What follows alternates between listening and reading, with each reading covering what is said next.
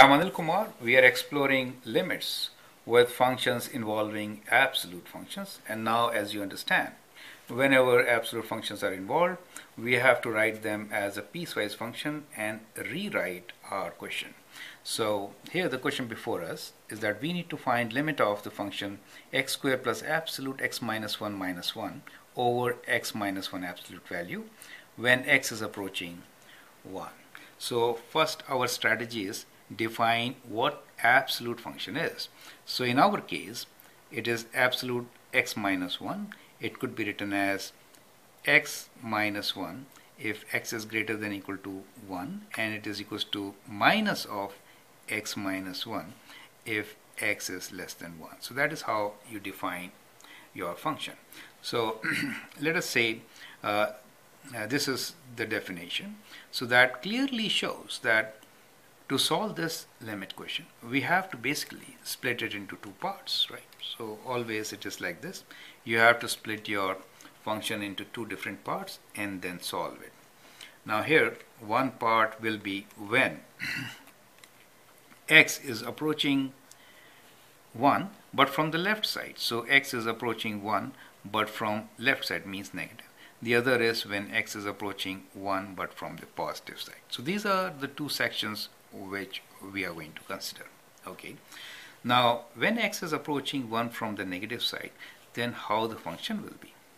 Let's rewrite our function here and then we'll find the limits. So let me just take up the function itself. So the function here is x squared plus absolute value x minus 1. But when we are on the left side, when x is less than 1, then this absolute value should be written as minus of x minus 1. You get the idea? And then we have minus 1 here, and then absolute value of this should be written as minus of x minus 1. So that is how the function changes, right? So we are only writing the function, and first exercise is to simplify the function when x value is less than 1. Okay. Now in that case, let me just expand this and see what we get. So x squared minus x, minus and minus becomes plus, so that plus 1 minus 1 becomes 0, so we are left with that, and in the denominator we have minus of x minus 1. Now this could be written as, I can factor x out, so I get x minus 1 over minus of x minus 1. Now x minus 1 cancel out, so what we get here is minus x. So on the left side, if I am considering this part of the function, then this limit could be written as, let me rewrite now the question itself. So since when x is less than 1, we could write this question as limit x approaches 1 from the negative side, see that is left side, of the function which I'm now writing as minus x. You get the point, correct? Now if I substitute 1 here, what do I get? I get minus 1 as my answer. You got the point, correct? So that is how we should be doing it. Now let us again see the same function, and this time we will use the value positive when x is greater than 1. In that case, what happens to the function? Now I could write my function as x squared plus x minus 1 over the same, right? It is x minus 1. So we are trying to go a bit faster here. X squared plus x minus 2 over x minus 1. This could be factored as x plus 2 times x minus 1 over x minus 1. And you can cancel these two, getting x plus 2 as a result. So if x value is greater than 1, that is your function. So now if you are trying to find the right side limit, we will say limit when x approaches 1 from the positive side of this function, which is x plus 2. So if I substitute 1 here, what do I get? I get 1 plus 2, which is equals to 3.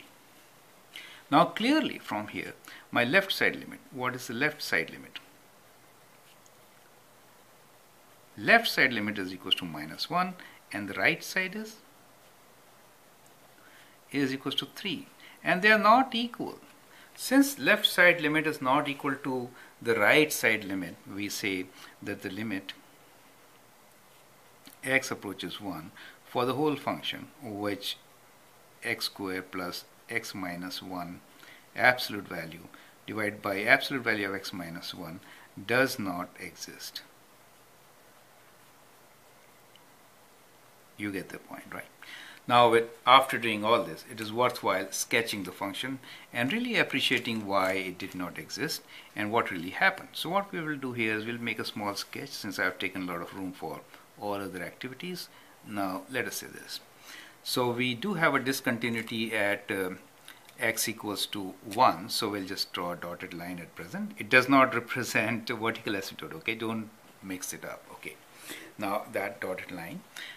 So let us analyze what is happening on the right side of 1. This is right side of 1, and when I substitute 1, I get a value 3, right? So let us say this is 3 for us. Okay, so this is 3 for us, and the equation is x plus 2, right? So when I put 1 here, you get 3. If I put 2, it'll be 3 plus 2, 5. So I get 2 points to connect, and that means that will be my graph with slope of 1, correct? So that is the equation on the right side, correct? That is the equation. On the left side, however, what do I have? Let me take a slightly different shade. On the left side of 1, what happens is that the limit is minus 1. So this is 3 for us. Let us say this is minus 1, okay? So this is minus 1 for us, and the equation is minus x. So it is going downwards. If I put 0 here, I do get 0. So it is going through the origin, right? So it is kind of graph which is going like this. Is that okay? So that is the graph of this particular function, where this point is minus 1, okay? Minus 1. Let me rewrite. This is confusion. Minus 1 on this side, and this is 3 for us. 3 on this side. That makes more sense. So that is the function which we are dealing with, and clearly this is the jump discontinuity which you're looking into, right?